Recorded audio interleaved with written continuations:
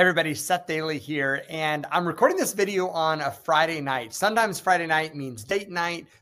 Because we're in real estate, sometimes Friday nights means contract negotiation. So tonight I'm reviewing a couple offers for some properties we recently put on the market, and it just so happens the buyers are submitting offers, and here I am on Friday night fielding phone calls and talking through stuff. So I wanted to give a couple pointers. If you are a buyer that is considering buying, or if you're an agent that is working as a buyer's agent primarily, here's some lessons that I've learned. I try to incorporate these all the time when I'm working as a buyer's agent, but there are lessons that I've learned more from the listing side, more from representing sellers. And so a couple of tips that came to mind tonight as these offers have come in.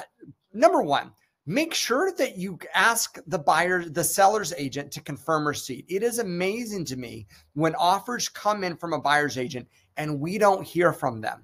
They assume the email worked. They assume we had no questions, all sorts of things. When you are submitting an offer, it is a chance to build rapport with the party on the other side. It's a chance to build rapport with the listing agent, which means take every opportunity you can. Text, call, email, make sure they receive the offer. What I'll normally do is I'll call. I will try to get them on the phone.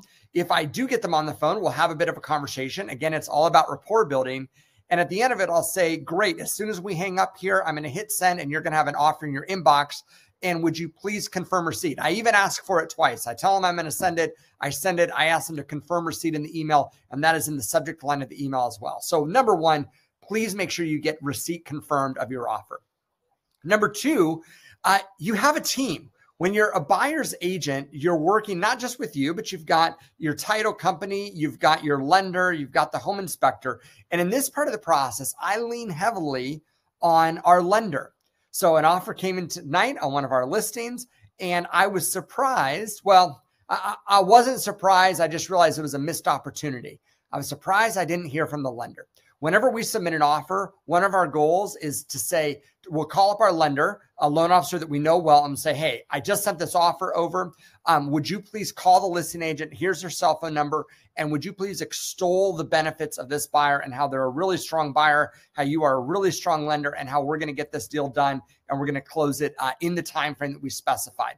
I go over with the lender all the terms of the offer, which, by the way, pro tip, this is one reason why we make sure that we work with lenders that focus on purchase transactions. What I just said could not be done if I was working with an online lender from halfway across the country that could care less if this file actually closes or not. So point number two, make sure you have your lender call, talk you up as the agent, and also talk the buyer up. Again, it's all about rapport building. Point number three, this particular buyer put in an escalation clause, and I feel bad for him because the point of an escalation clause, right? It says, hey, we're going to offer X, but we will go up to Y if there's other offers in. And here's the struggle. They were the first offer that came in, which means the escalation clause isn't in use. Now, they don't know this yet. They don't know that they were the first offer. They rushed to become the first offer in on this property, and they put in an escalation clause. And I want you to put yourself in the shoes of a seller, in the mind of a seller for a minute. If you get an offer at X, but they would go up to Y if you get another offer, as a seller, what are you going to do? And the answer is you're going to wait for another offer. So here we had a buyer that if they had structured this offer differently, they might have actually gotten it accepted tonight. But because they put somewhere in their structure a term that literally incentivizes the seller to wait, seller's not going to accept it tonight. They're going to sleep on it. And chances are by this time tomorrow, we're going to have multiple offers. And here's my last comment. And it really is the first comment chronologically, but you'll see why I place it here. If the buyer's agent had called me this afternoon and asked me when I was going to present, he might have got a different answer. He didn't ask for that. It's what we would call a tie down. So here's my advice. If you're a buyer's agent and you are planning to be the first offer in, okay, you either want to be the first offer or you want to be the last offer. The first offer wins because they're the first in the door. The last offer wins because they have the most information, right? Hey, your offer number 10 out of 10, put your best foot forward. That's news that the first offer doesn't get.